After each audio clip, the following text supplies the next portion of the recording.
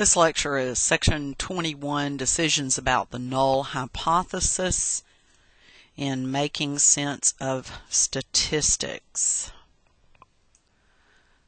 So let's go back and review what the Null Hypothesis says. There's two statements. The first one is there is no true difference between two sample means in the population. The difference is 0. In other words, it is talking about the observed difference between means, between the sample means, was created by random sampling error. So the rest of this textbook will be dealing with the test of the null hypothesis, and those are called significance tests. So a significance test yields a probability that the null hypothesis is true. And the symbol for probability is lowercase p italicized. Now, when you write this for homework, you will want to put that it is a lowercase p italicized, or you will want to make sure that your symbol for probability, P, is italicized in your homework. Follow that and you will not miss the answer for the homework.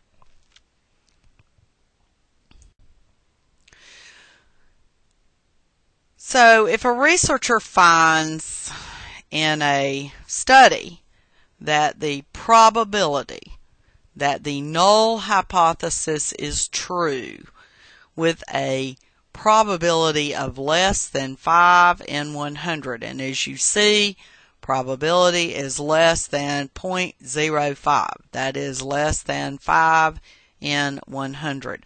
What exactly does this statement mean? How should we interpret this statement? What also does it indicate about the null hypothesis? Well, it is actually indicating that it is unlikely that the null hypothesis is true.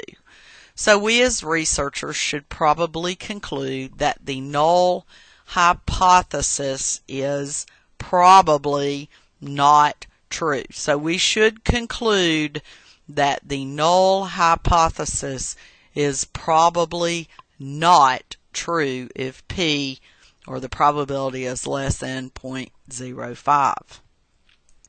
So we need to also understand how to interpret P values.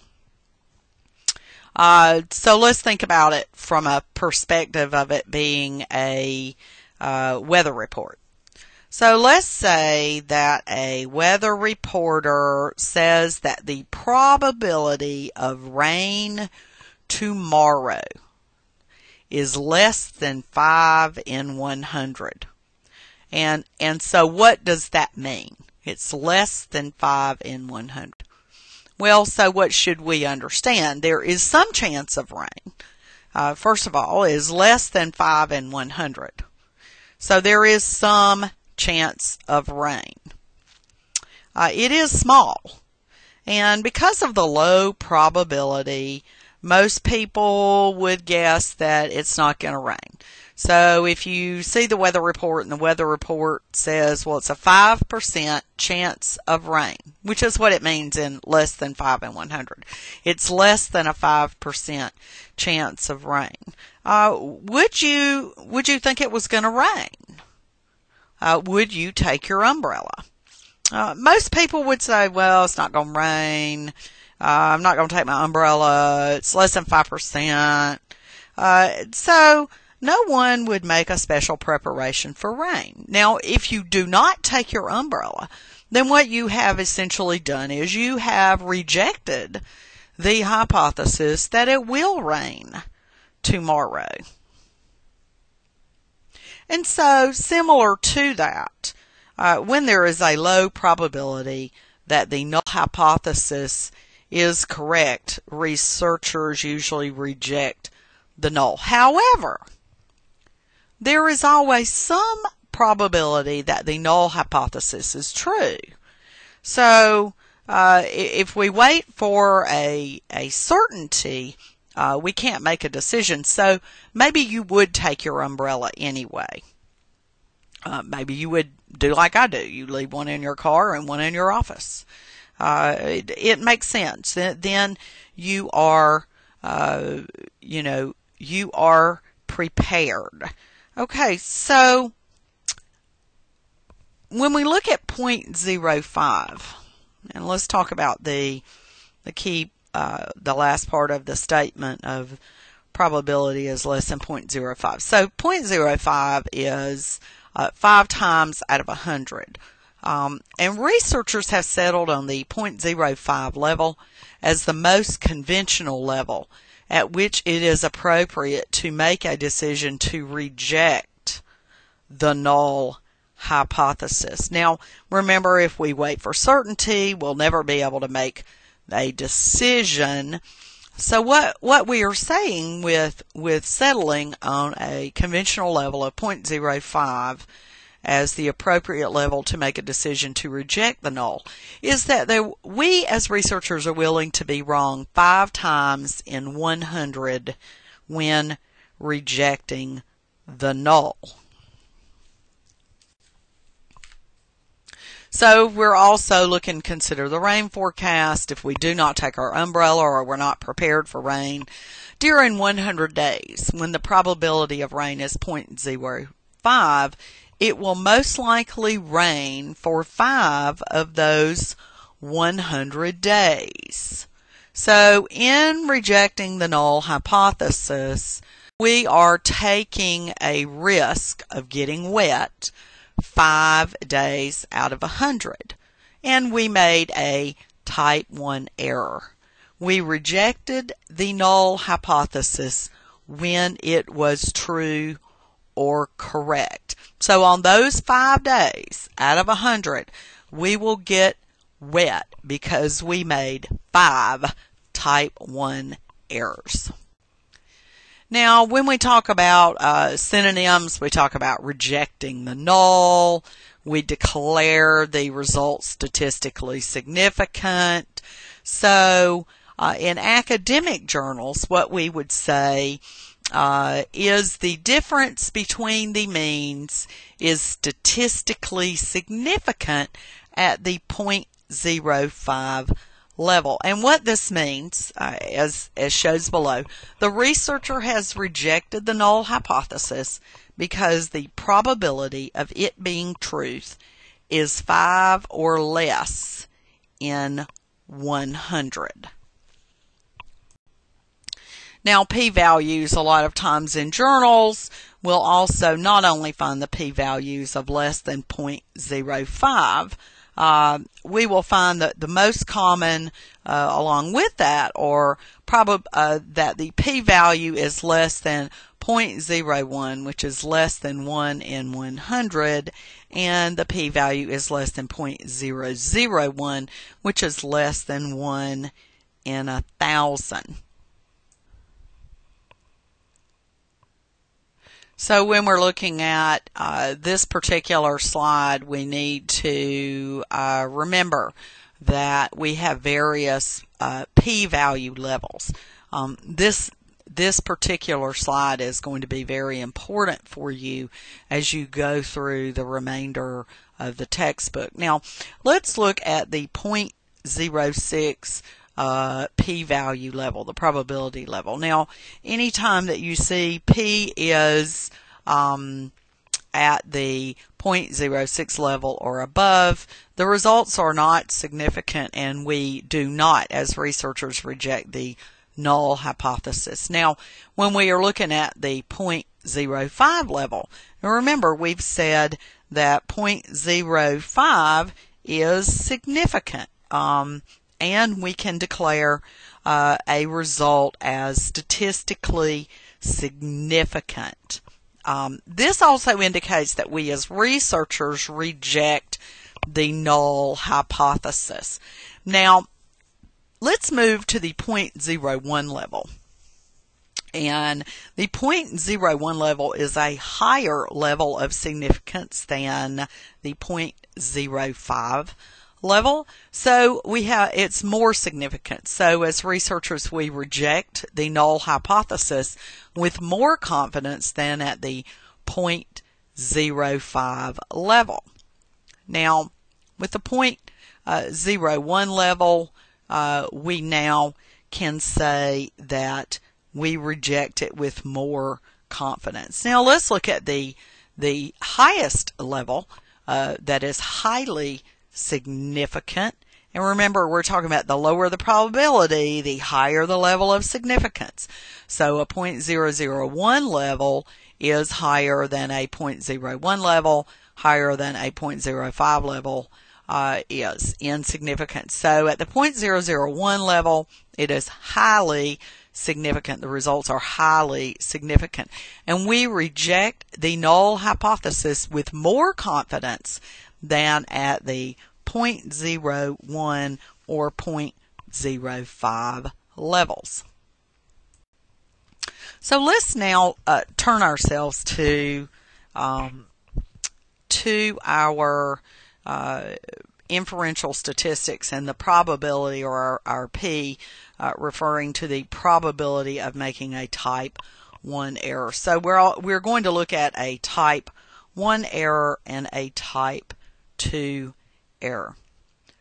So let's understand the difference between a type 1 and a type 2. Let's look at example number 1, which is an example of a type 1.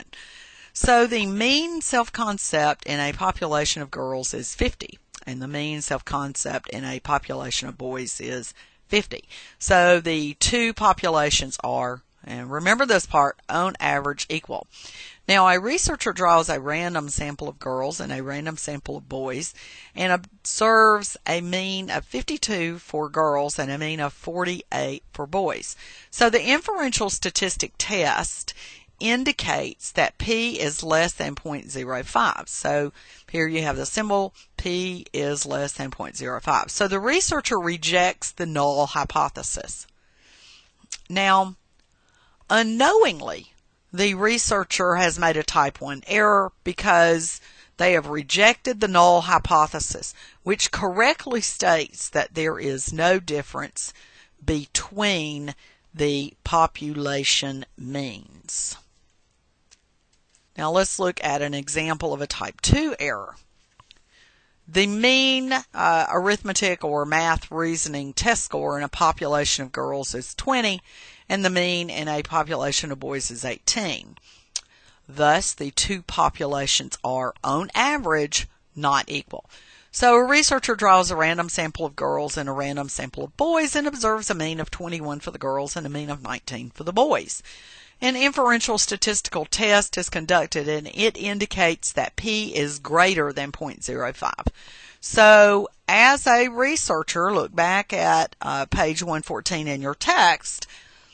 If P is greater than 0.05, then we indicate that it is not significant and we do not reject the null hypothesis. So unknowingly, as a researcher, we have now made a type 2 error because we have not rejected the null, which incorrectly states there is no difference between the population means. Okay, now this is the biggest and most important thing to remember. The researcher does not know the population means, nor do they know that an error has been made by making decisions on the values of P. So we have no idea as researchers what the population means are. Now remember, population means that we have to have the entire population surveyed. We have to know everything about the population, and realistically, we just cannot do that. We cannot do that. So in review, let's look at the two types of errors that may be made when making a decision about the null hypothesis. So the two errors that we can make is we can make a type 1 error, which is rejecting the null hypothesis when in reality it is true, or a type 2 error, which is failing to reject the null hypothesis when in reality it is false. Now, this is very frustrating as a researcher sometimes, that we've done our best. We're still faced with making two types of errors. But by using probabilities, a lot of times what we are doing is we're making very informed decisions in the face of uncertainty. Now, either decision about the null hypothesis could be wrong. It may be wrong, but by using inferential statistics and by using probabilities in the face of uncertainties, we're making calculated decisions that are consistent with the probabilities. So many times what we will do is we look across a group of studies on a topic, we isolate errors regarding the null hypothesis, and a lot of times these are washed out by the majority of other studies. So,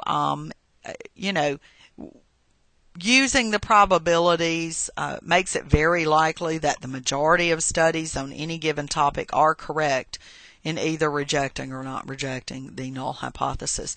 Now, this ends section 21, decisions about the null hypothesis. In this section and previous sections, the emphasis has been used in comparing means and using probabilities and comparing means, because this is one of the most common uses for inferential statistics. The next four sections will give more information on statistical tests of significance for means, and in addition, frequencies are compared. And so we'll be looking forward to the rest of the inferential statistics information in the next few sections.